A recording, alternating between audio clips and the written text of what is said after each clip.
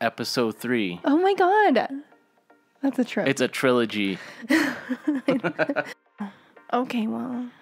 Anything that's 3 is a trilogy. Whatever.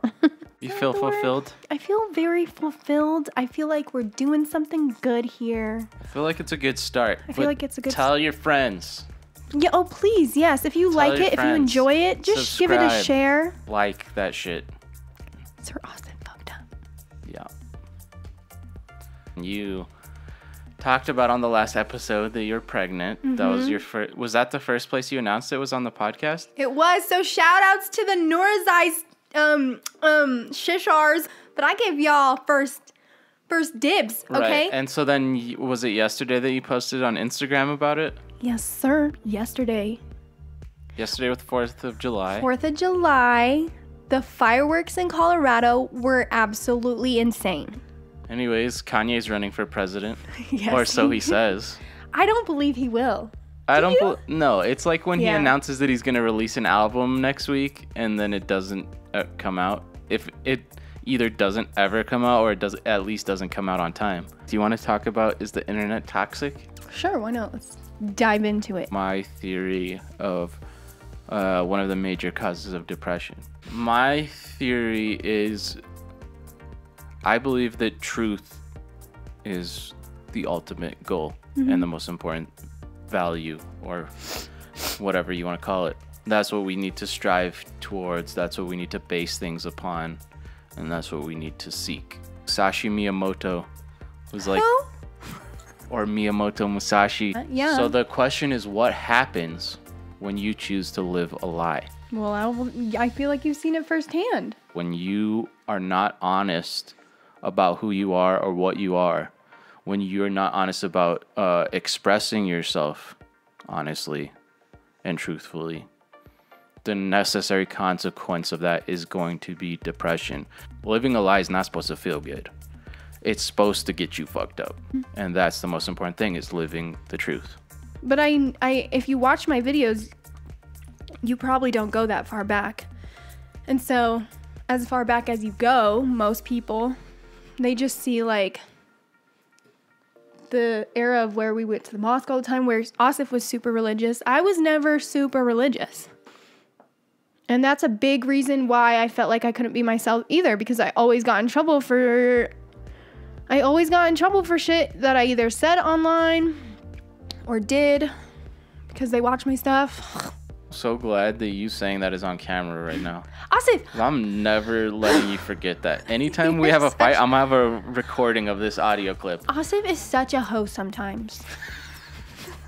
Now that you feel like you're being more authentic and you don't feel like you have to like pretend to be a good role model, have these new videos that we put up as podcasts felt different than the videos you put up before? Yeah, like I don't even want to touch my other YouTube channel. I mean, I need to go and break the ice there too. My 10-year high school reunion was supposed to be this year. I was probably not going to go because the tickets were $75. For what? Okay, you need to calm down, Smokey Hill. A bunch of jealous hoes ruining everything for everybody. That's the main problem with most things. For specifically women's bodies, because this is more of a issue that affects women, it seems like, than guys. Well, to you. I feel like that line is starting to get blurred these days. Well, I think all the lines are starting to get blurred these days, and I don't think that's a good thing. A woman's body, like a beautiful woman's body, is a beautiful thing. What does that mean? A lot of hijab, but I feel like I already addressed that in the last one. And I'm kind of over that subject, to be honest. So I probably won't talk about it for another while. I'm over it. You guys aren't over it? How are you not over it? People are obsessed with image and nothing else. I know. I'm over it. Talk to us, Austin. Maybe you need to go first because... Why? Because I never think about stuff like that. Like, I never think about retroactively the stuff in my past of if I would have done something different or could I have done something different. Really? Yeah, I never... You're lame. Suckers. So I don't know what the secret is. I think we're just better than everybody. No. No. I'm going to tell you what the secret is. I'll do it. I will for you privately if you want. Okay, but no. No? Okay, I'll just go fuck myself. No, I mean, like, you should do it for all of us. Okay. My book was going to be a juicy tell-all. Are you gonna y'all. tell them? I think I'm talking about your brother specifically. Oh. If that's That what's doesn't important work. to you. No, that doesn't work. I don't see how it doesn't.